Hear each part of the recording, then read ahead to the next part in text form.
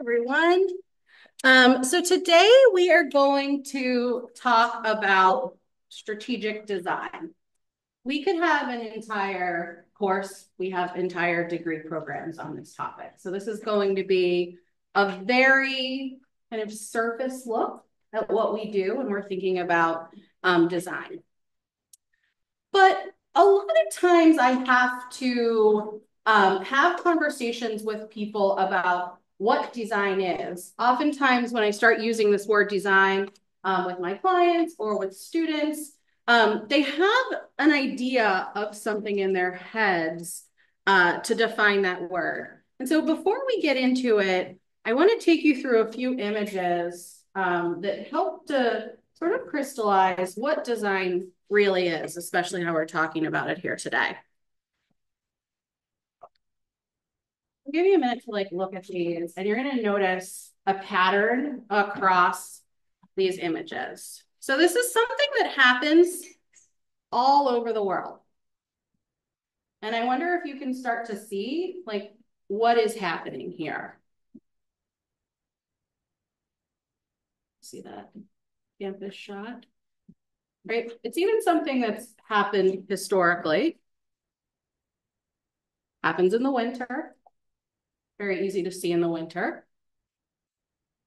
It's even such a common phenomenon that in movies, animated movies like Monsters, Inc., right? We see animators building this into their storylines. Does anyone know what these are called? These are called desire paths. Desire paths show up when architects, designers of outdoor spaces create pathways and sort of imply to human beings like, hey, this is where you should go. But what is a human being's sort of natural inclination, right? To follow the path or to do something new, actually to become a designer, right? Because what's happening here is that people are saying like, no thanks, that path doesn't work for me, but a different path does, right? And over time, we can start to see, oh, wait, probably we should have put the path there, right? Probably that's where people really want to be going. And so this is an image that I have in my head an awful lot as I'm thinking about the entire design process, right? That we think we're going to create a path, but if we really watch, if we're really careful, if we really talk to people and spend time with them, we can probably find out what path they want us to be creating. And so with that in mind, I offer up this definition of design to you, that everyone designs who devises courses of action aimed at changing existing situations into preferred ones. This comes from a book called The Sciences of the Artificial, written by Herbert Simon.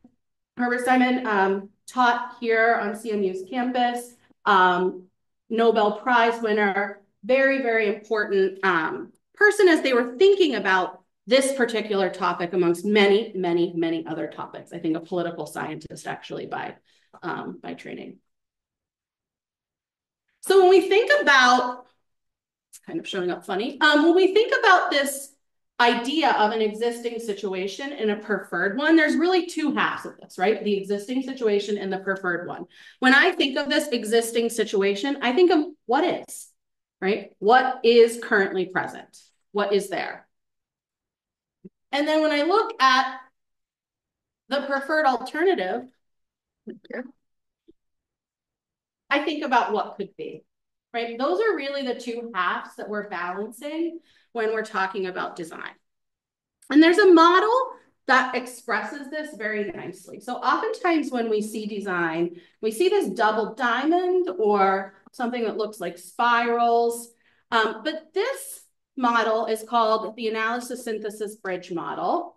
And was created by researchers Hugh Dubberly, Rick Robinson, Shelley Evanson here. And other people have kind of taken this model and built off of it. So another example of this is Joanne Mendel and Jan Yeager used a similar model to this in their knowledge visualization and design practice.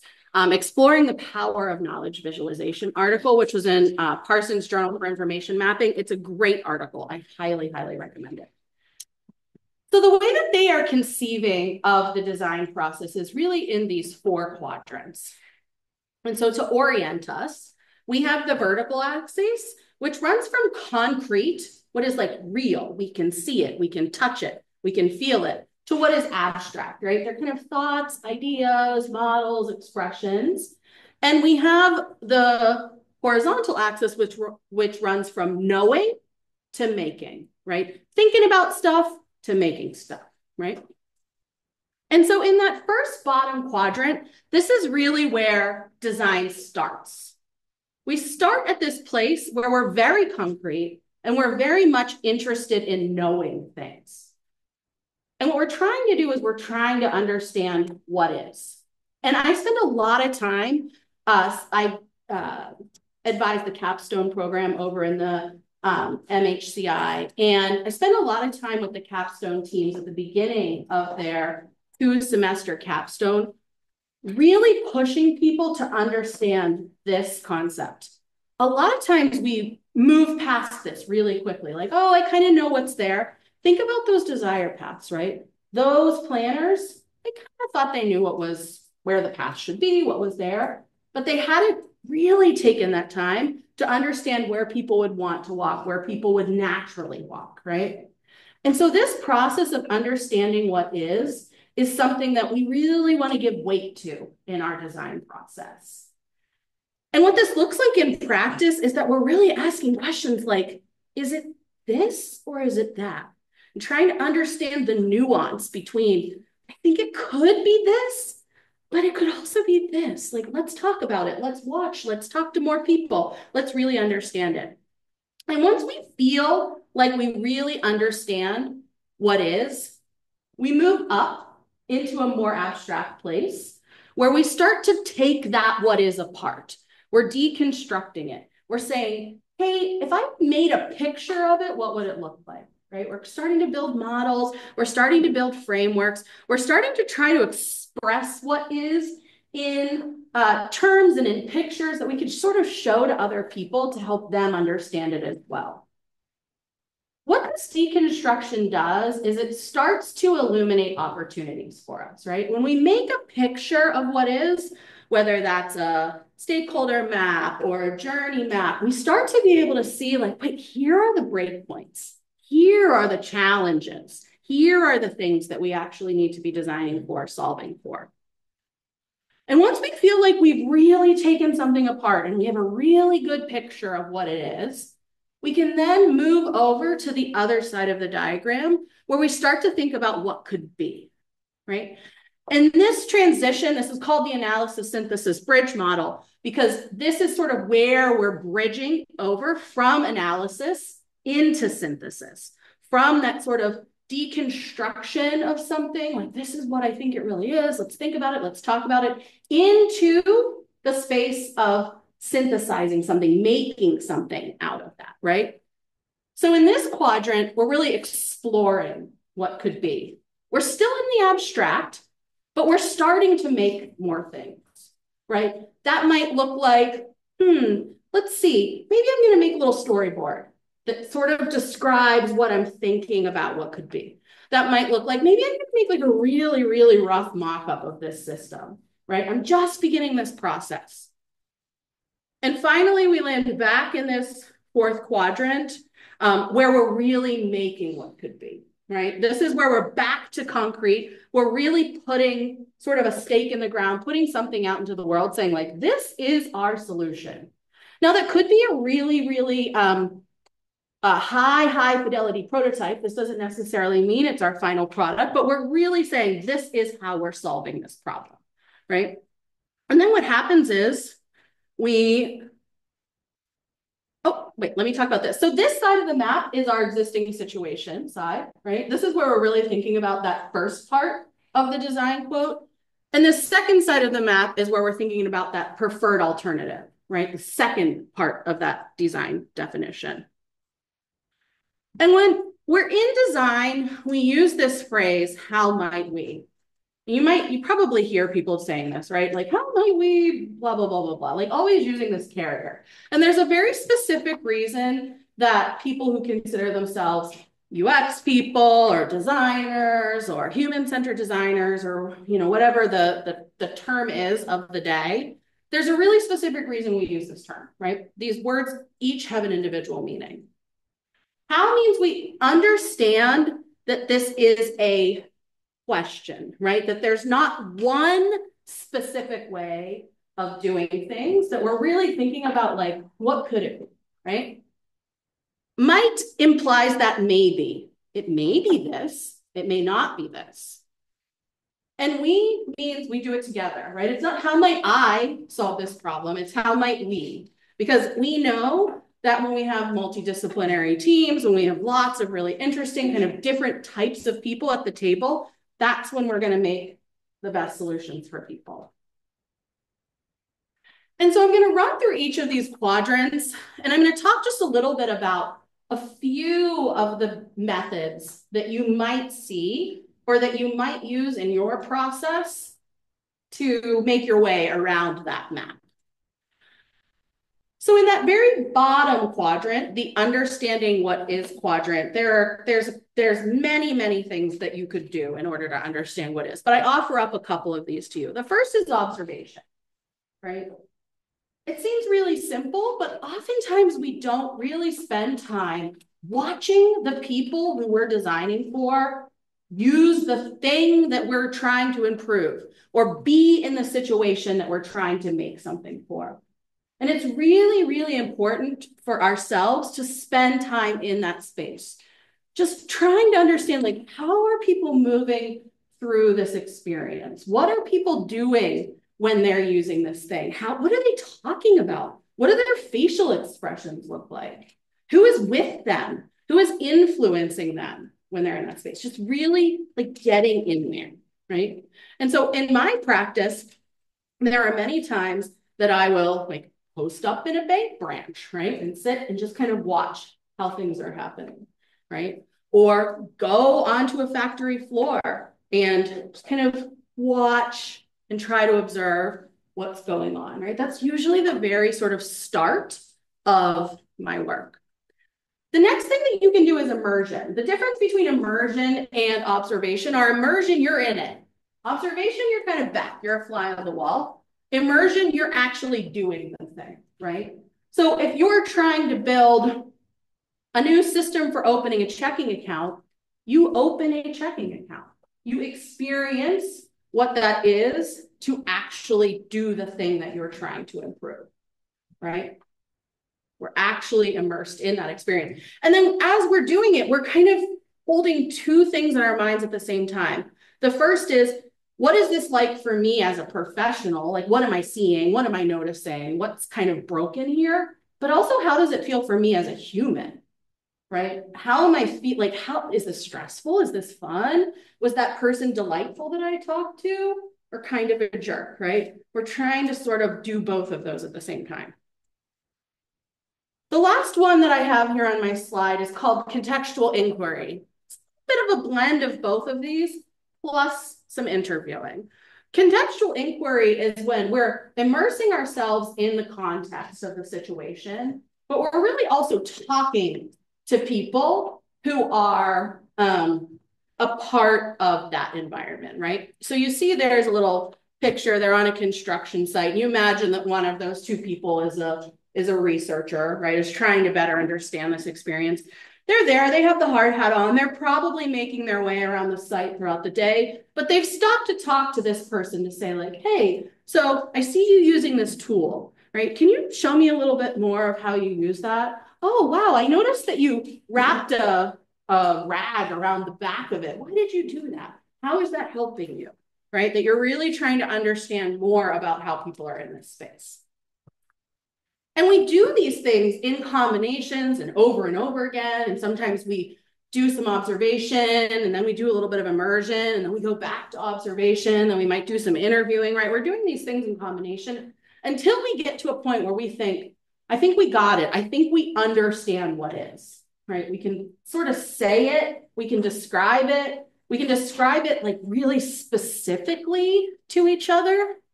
And that's the point where we begin to deconstruct it. So it's so funny how these are like all bumped. Where we begin to deconstruct what is. And this is where we start to create those models, right? We feel like we can really say it to each other, but we don't really have a good way of conveying it to other people who aren't like a part of our immediate design team, right? And so it's really important for us to start doing things like creating stakeholder maps. Is this something people have familiarity with, stakeholder mapping? Some of us are nodding our heads, right? Building stakeholder maps, experience mapping and journey mapping and service design blueprints and all of this kind of mapping land that there's tons and tons and tons of examples of this that you can find online, as well as lots and lots and lots of different books and tutorials that you can read up on if you're interested in this world of experience mapping, journey mapping, etc. There's also affinity clustering and diagramming, right? This one kind of straddles the boundary between a few different things. It straddles the boundary between understanding what is. It can also be a diagram that we make to deconstruct what is. It can also be a diagram we make to begin to explore what could be, right? That one, that's a kind of a multi-purpose designer's tool. And that's what you see when you walk into maybe a project room and people have a bunch of Post-it notes clustered together with big circles around them and arrows that say like, this is it, right? That's what an affinity cluster looks like. Now we're moving to the other side of the diagram where we're starting to explore what could be. We only do that after we have this really, really good sense of what is. What is the current state, right? Because without the understanding of that current state, we have no way of devising a preferred alternative because we just don't know what we're making an alternative to. But once we have that sense, we move to the other side of the quadrant. This is where we're exploring.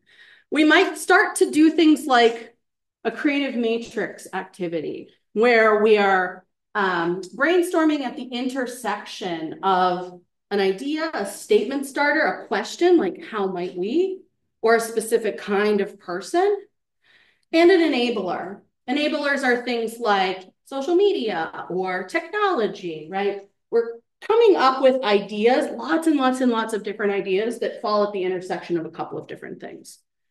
We might also make storyboards. Maybe we have a good sense of what we're trying to build or create, but we want to sort of map out like, how is this really going to unfold? And this is something that we borrow from animators and movie makers, where we're kind of taking those key frames in the experience and making a little picture, right? A little sketch of what should happen there with a little bit of description about it. It's important in some ways that we are making those sketches because that language, that visual language that's happening in those sketches actually becomes something that two people can point at and talk about. We can't do that with verbal language in the same way, but I can come up here if this is something that one of my teammates made. I could say, hey, I see you've got this on a laptop. Are you really thinking it's only going to work on a laptop? Is this not for mobile? I thought people were doing this thing at the bus stop, right? So we wouldn't be able to have that kind of conversation if I wasn't communicating visually. We might also do something like making a concept poster. When I do concept posters with my clients, I usually tell them we're making the first app for our product. Right? It's a sketch that describes like, what is this thing? What's it going to be? Who's it for? Right? We think about the different criteria that we need to have in order to communicate about that. And we begin to brainstorm some of those, right? This is a concept poster that says like my flight. Right? And then finally, we're making what could be. And this is when we're really starting to get into that concrete space that might really look like very specific wireframes, not like just sort of sketchy, like maybe this is what it's going to be, but really specific, like, no, here's where people are going to enter their name, right? Here's where people are going to enter their address. This is how this experience is going to unfold.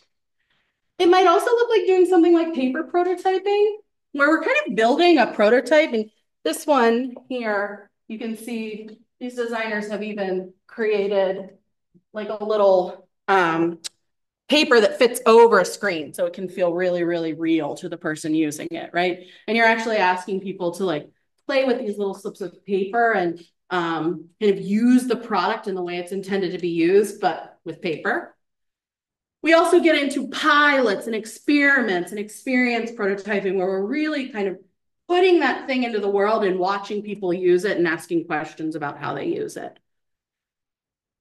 And when we do that, when we land down here where we're making what could be, now we've created a new what is, right? Now we've kind of created reality in a new way and we start again, right? Now, since we've put something out into the world, the what is has changed and it's time to keep going, right? So this isn't something that we just sort of do once and stop. As designers, we're sort of continuing to make these loops around and around. Sometimes it can look a little bit more like this too. Here to here to here to here to here, right? And back down, right? We're not always following this in a perfect kind of box motion.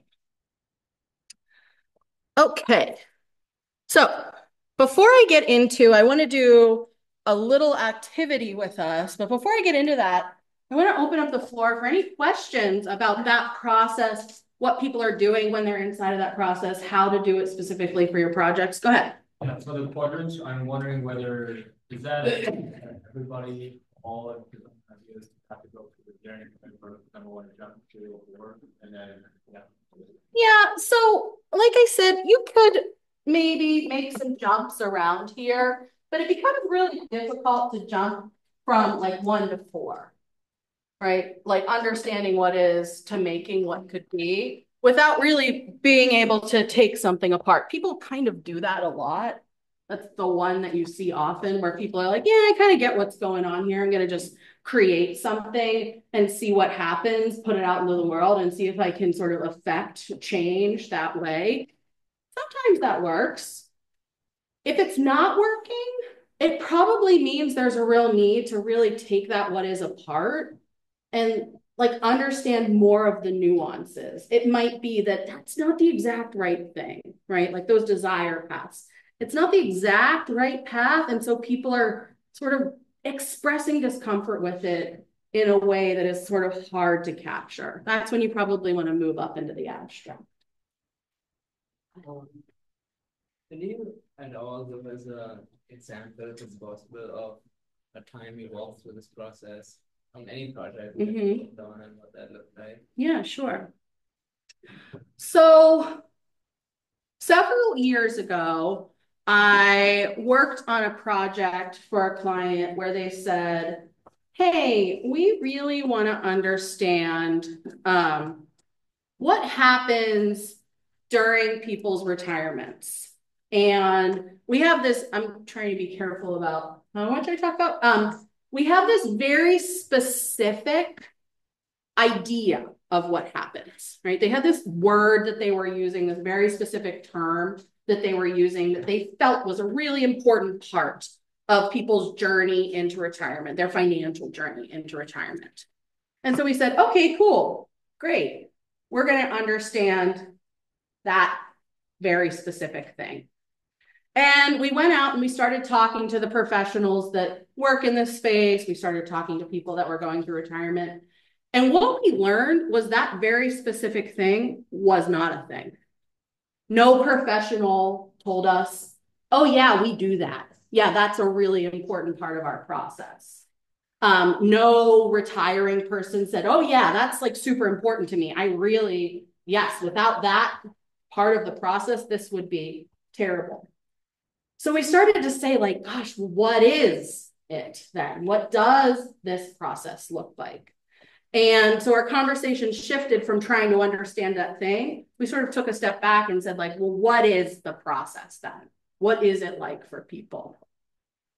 And what you see a lot of times when you're talking about a process is this sort of like a box and an arrow and a box, right? And an arrow and a box, right? And so we started this deconstruction of what is. We sort of knew what these main tent poles of the experience were, but this particular model expressed in this way really didn't work. And we couldn't figure out why it wasn't working. We wanted to sort of be able to imply, well, you don't just go from here to here to here. Sometimes you go backwards, but sometimes you also get stuck in one of these spaces. How do we convey that? And this took a long time for us to spend saying, like, but what is the shape of this thing? It's not this. We don't want these back and forth arrows. What could it be? And one of the people on our team had just come back from Europe, and he said, what about a roundabout? Are these actually roundabouts? Right? And so that became a really helpful visual metaphor for us to express this process where you didn't necessarily move through the process in a straight line every time, right? But like with a roundabout, I could get stuck here. I could stay in this part of the process for a long time, and then I could move on, right? I could also get all the way out here and say, you know what? This isn't for me. I'm going backwards, right? Which you can do in a roundabout. And when we were able to conceive of the experience in this way, what that produced for us was this understanding that we needed to be designing for an experience that was not linear, was also not just back and forth, but also had this, someone might be stuck in this phase for a long time by choice or not by choice. And so we really needed to understand that. Then the types of things we were exploring were based on this model, right? So we were talking about things like, well, how do we create the ability for someone to move through if they want to move through? How do we help the professionals that are a part of this experience move someone through? How do we help the professionals that are a part of this experience know when someone needs to move backwards, right? Or needs to stay in one space, right? And so that became sort of the foundation of things. And then when we actually started making things, we had some very specific concepts that were particularly focused on those parts of the experience that we knew were challenges because we had created this model, right? But we would not have been able to do this if we didn't have that very deep understanding of the current state. If we would have just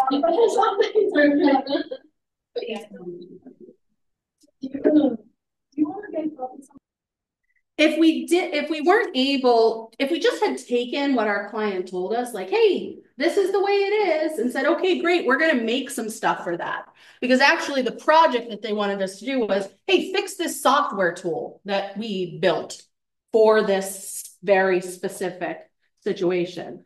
The software tool was not the issue, and ultimately was not even a part of our recommendations. We actually said, like, get out of the software business. There's other people doing this, right? So our recommendations were much more for this experience that we drew. I know that's kind of vague, but that was good. When you say it takes a lot of time, did your clients pay you for that? Yeah. So when we scope a project, we know that there's going to be time, spent in each of these quadrants.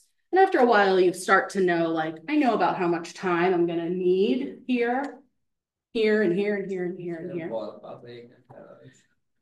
It changes for how, it changes for how what body of knowledge like already does exist for that particular topic, and how much you have and how much time you've spent within that particular space. So there's not really a good, like, 4 weeks here, 4 weeks here, 4 weeks here, 4 weeks here. Maybe, a 12-week process or a 16-week process is probably a good place to start, that you have, 3 or 4 weeks in each quadrant, but you might have 2 weeks and then 6 weeks, right? So, right, or you might make something and then put it out into the world and understand it. You might move through it really rapidly. You know, there are people who will do these very rapid cycles through this in a week, right? Some of the sprints kind of do this in 1 week. They have a day assigned to everything, right? So there's not a good, like, perfect way of doing it. I think the message is that we want to hit all four in our process. Other questions? I struggle sometimes to be subjective when I look at like understanding what's going on, and even in industries I have no idea. Yeah. Like I make up stories in my mind and I say like, yeah, it's obviously this way. It's obviously this way. So, like, what are tools or guidance on how to be totally subjective and biased towards a problem or understanding? Yeah. Bias is a really difficult one, right? Because again, our client was very, in this particular situation, our client had a lot of bias, right? They had a very specific belief about how this thing was going to go.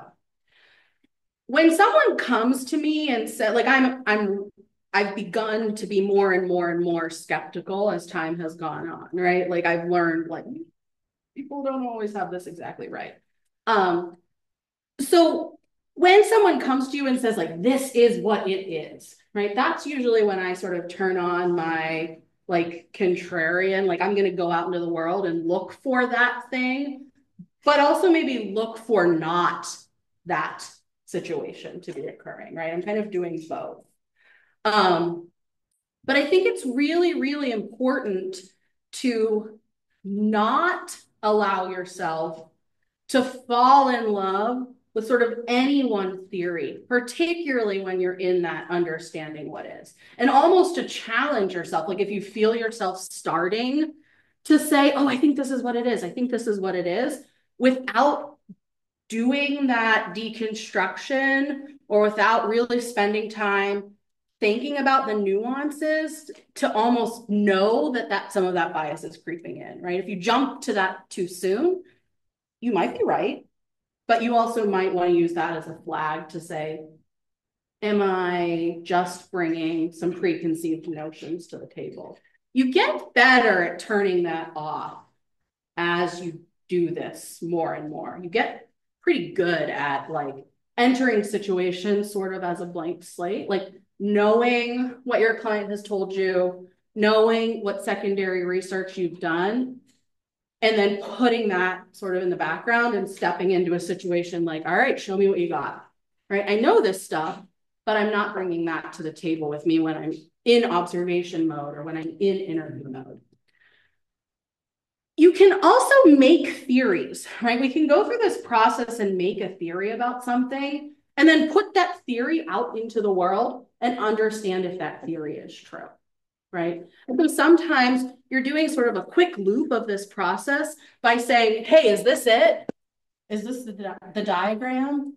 And then you're putting it in front of people and explaining it to them and talking about it in order to understand if this is the right thing to kind of characterize their experience, right? This becomes the new what is. And so you're sort of testing, like, is this true? Is this accurate? And you'll see people, like, they'll tell you, like, no, it's not like that. I will say when we put this up in front of our client, a lot of times when you have sort of an insight like that, what it opened up for them was, yes, we have not been able to figure out how to draw this or create this, but yes, that's it, right? And you see that sort of relief of, yeah, that's been a thing for a long time. We were trying to do it like this. We were trying to do these backwards arrows and triangles and different circular models, but this is actually what it is, right? You see that relief kind of happen for people too. But it's a hard one. We're also human. And so, by the way, two solutions might be appropriate for one problem, right? Your design team could come up with a really good idea. Another design team could come up with a really good idea. And maybe both solve the problem, right? In a useful way. So it's not necessarily about there is only one right answer either. I just wanted to ask, when do you, I know over time as you practice this, you get a better sense, like you've got a feeling. Yeah. But I guess for us as, you know, younger entrepreneurs, yeah, figuring things out now, when do you know when to move from like 1 to 2? Yeah. You start to look for, you might do something that looks like a blend of 1 and 2, where you're kind of going back and forth. Right. Yeah. Right. So where maybe you're going out into the field and you're having a conversation with people and you're coming back and you're saying, like, I think this is it. I think it's these squares and these boxes. Yeah. Right. And then you come back from maybe another interview or another conversation or another observation, and you say, no, it's really not this. This is really not it, right? And you're kind of doing that back and forth until you feel like you have something that really does express what it is. Like there's no more sort of dissension among the team, right? That we're not talking anymore about like, is it this word or that word? Is it trust that we're trying to create, or loyalty, right? Is it about trust or loyalty? And you're kind of going back and forth between these two words. And you get to a place where you say, no, it's really loyalty, but it's this kind of loyalty. And it's this very specific metaphor we're using around loyalty. And we all kind of agree that it's that. And when you have that sort of sense amongst yourselves, like this, I think this really is the right way to characterize this thing, and you have a picture that you feel like is the right sort of accurate drawing of it or articulation of it, then it's probably time to start moving to the other side. Because when you have this picture, what you're able to say is, oh, you know what? Here's an issue. How might we create something that solves this problem, right? Oh, here's an issue. How might we create something that solves this problem? Oh my goodness, this whole thing is a big issue. How might we tackle this whole big problem, right? And so that's why it's important to have that visual expression of it so you can actually literally see where the breakpoints are. But there isn't really a right answer. Again, it's sort of an it depends too. There's probably times when we just move on because we have to. The constraints of the project are such that, like, you know, we don't need to have the exact right metaphor, but we've got to keep moving. And so sometimes we do that too. Other questions? I saw another hand. Yes. Like a big thing with like over the summer when I went in for the internship was like I would go in and like look at a design and like not be able to ask questions about like, is this something that's like an industry standard, like everyone should know it kind of thing, versus like, is this something new that like it's still how can you like, is there like like instead of just like, oh, like spend time looking at the product for a couple months to kind of understand it, Yeah. is there a way to like distinguish things like that? That makes sense. Is the question like, how do I know if this is just the way that this industry does this thing, or if this is like a very unique and special interpretation of that? Like, let's say like a chair. It's like, is there a reason why it has 4 legs? It's like I feel like at this point of like chair innovation, yeah, it's like that's just the standard now. Sure. It's like, how do you know what's the standard versus what's like, oh, it's a 3-legged chair, that's innovation. Yeah, that's a really good question, right? I think if I were in an internship role and someone was saying to me like, hey, Megan, here's the design we have for this product. I'm looking at it and I'm like, okay, well, this seems pretty standard, pretty basic, like, but maybe this is just how the industry does this thing. I might try to get time with one of the people that is literally making that product to say, like, talk me through this. And I wouldn't be afraid of saying like, oh, I see that you've made it in this way. I see that you've created this chair here with 4 legs. Can you talk to me a little bit about that? Is that just like how we make chairs? Or is there a really specific reason that this chair has to have 4 legs? Has anyone ever made it with 3 legs? Would that be weird if we made it with 3 legs? Like, why 4? Right? I'm in my role, I have the freedom to ask those kinds of questions, but I would also say you should have the freedom to ask those questions too, right? You caveat them by saying, this might seem like a silly question, but do we have to do it this way? You know, is this a design standard that we have here at our company, or did our client say we had to do it this way, right? Who says? And then sometimes the answer is going to be like, you know what? Good question. I don't know. We just picked green. We just thought green was a good color for that thing. And sometimes there's going to be a really, really, really specific reason why. Like asking, being curious about this. Being curious. Like my friends and family, like anywhere I go, I'm like asking people questions, right? I'm in line at the airport and I'm like, oh, what's that thing? How does it work? Why did you do it that way? What's this? How's like, and so you get to a place where you are really like interested in how everything around you is unfolding. And I think it's okay to express that curiosity. I would be pumped if someone on my team was like really interested and excited and curious about the stuff we were building. So I wouldn't be afraid to do that. Other questions? What are we on time? 15.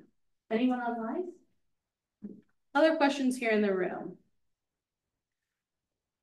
Okay, great. So let's do a very quick stakeholder map. Okay, I'm going to walk you through the steps of this. We're probably not going to get through everything today, but we're going to walk through the process, and then I invite you to kind of take this back to your project teams and try this. Yeah, so we're going to hand out some Post-it notes and paper. Put a stack at the end of each row. Just going to pass that down.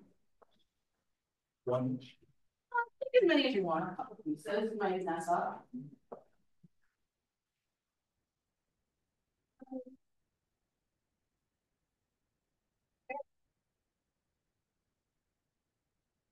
In practice, you might decide to do this on a whiteboard.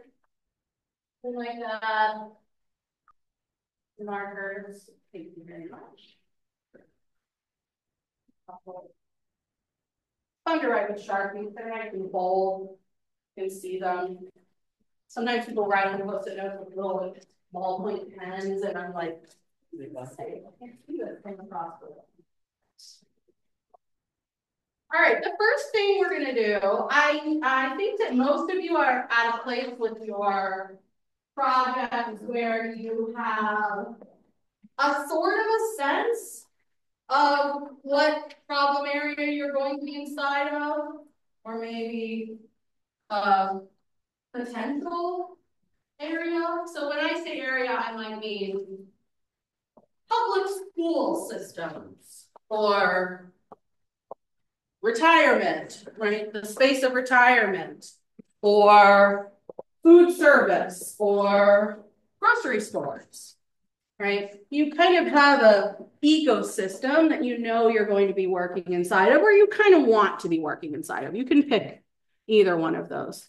Does that ring true for us? Do we have sort of a sense of what those places are?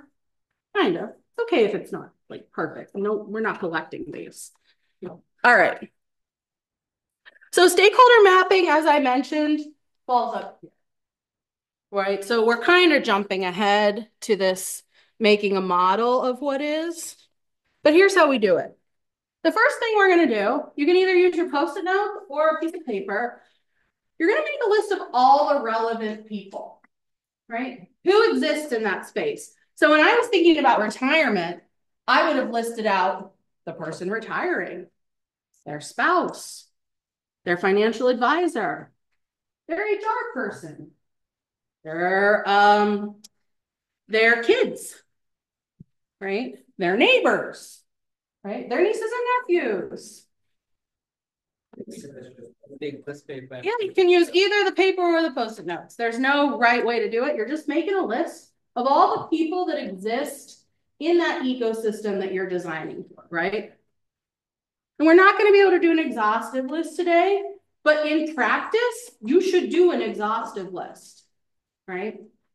Like name them.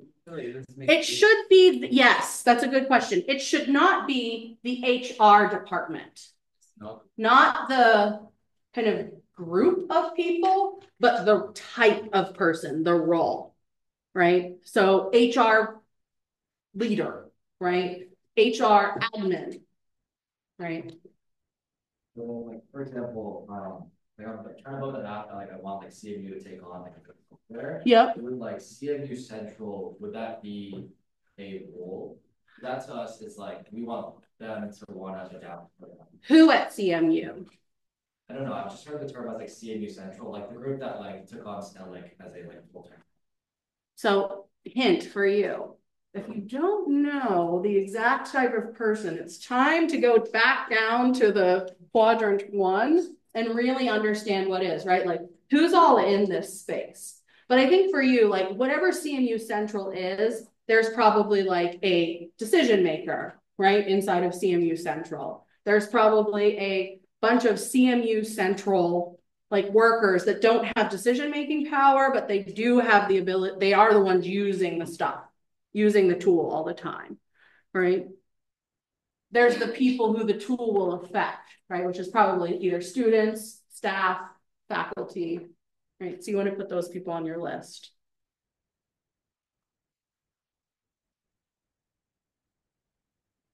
You're all talking about users. You can talk about users, but you also want to talk about all the people that exist in that world, right? So for us, this project, we were designing for professionals that are working in the retirement space, right? So we weren't actually, our user was not the retiring person. Our user were the professionals, but it's important for us to put the retiring person, their kids, their spouse, the people who they're going to pass their wealth along to if they're not their kids or their spouse, right? It was important for us to list all of those people out because they live in that ecosystem.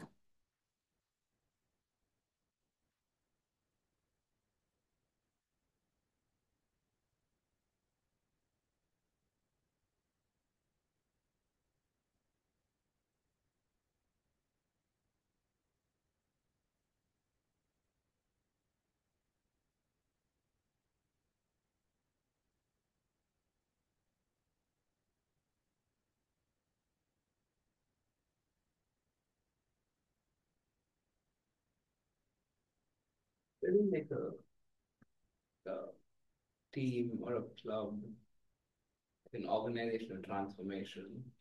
Even that include a lot of people. Yeah. If they're starting one team, but requires alignment on a broader level. Yeah. So if I were designing for, like if I were creating a product that was going to affect the HR department inside of a large organization, I want to understand not only like who's in the HR department that's specifically going to be using it, but where those tentacles go out into the organization and who's going to be touched by the fact that the HR department now has this new thing, right? So like, oh, well, if they now have a new tool for tracking your continuing education in HR, who does that affect? Oh, well, that affects the people who are getting the continuing education, right? And it affects the people who are not getting continuing education, right? Because now there's a way of tracking that. So it's like, who are you designing for? But then also, who are all the people that are impacted by the fact that those designs exist?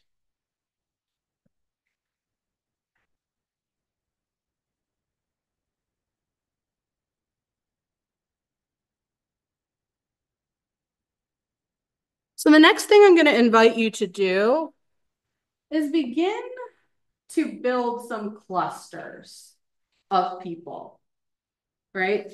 So you can cluster these people in a lot of different ways. You could literally cluster them by department, right? Like you could say, okay, well, this is the HR group.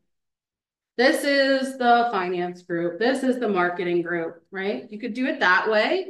You could also do it by like concern, right? Well, these are the people who need blah, blah, blah. These are the people who need this thing. These are the people who need this thing, right? You can, different problems will kind of ask you to cluster people in different ways. You could be really literal or you could be kind of metaphorical with that. So since we're running on limited time, maybe find like 2 clusters among your group that you can kind of look at. And here's what I would do as I'm making my cluster. I would like literally draw, you know, the international kind of easy way to draw a person, right? It's just a little circle. Oops, this marker doesn't work. Just a little circle with a little kind of shoulders underneath.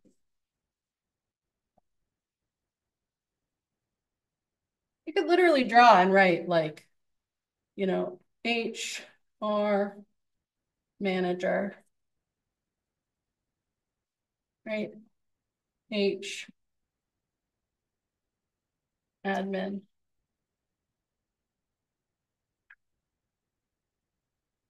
Right.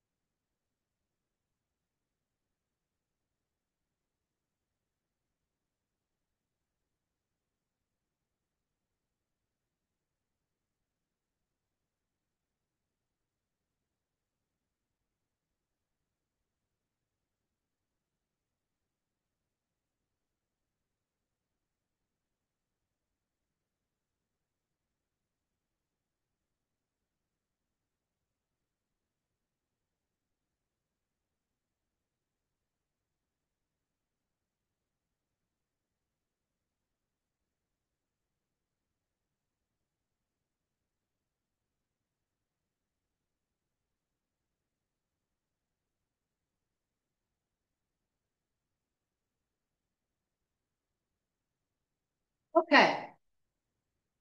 So here on my little stakeholder map that I'm building, I've created a few clusters. This is probably a lot larger overlap, but I have my HR department here, and my HR department has a specific need, right? So I can use a little speech bubble to express this priority, right? Or I can just write it here. But the HR department needs a good way to track people's CEUs. I've also created a bubble, which is the CEU earners at our company. And those are the attorneys and the paralegals. And these people really want the HR department to have an accurate tracking of their CEUs because that's how they get paid. We have other people that work here, though, that don't earn CEUs, and they really need HR to be as efficient as possible because they need them for other stuff, right? So we want to be aware of those people too as we're designing this. It's not just CEUs that is their entire function. So the last thing that we'll do then is that we'll begin to draw arrows and other shapes to show how these groups are related to one another, right? So we might say this person sends certificate, sends a paper to HR department after training, right? And then we might say updates employee file with cert, right? So we start to say, like, how do these groups interact with each other today? not how do we wish they interacted with each other? How are they currently interacting with one another? This all seems very simple, but I'll tell you a story about a recent workshop I did with a group who was adamant that they knew their stakeholders, absolutely adamant. So we said, okay, well, let's do a stakeholder mapping exercise. I think it would be good for us to have a really clear sense of who's out there.